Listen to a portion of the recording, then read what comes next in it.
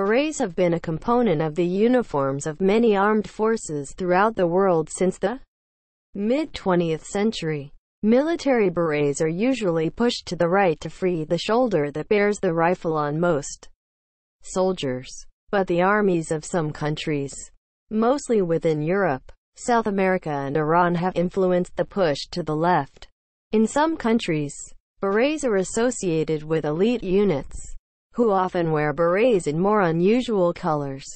The maroon beret is traditional for elite units in the Western world. Subscribe our channel for more such informative short video.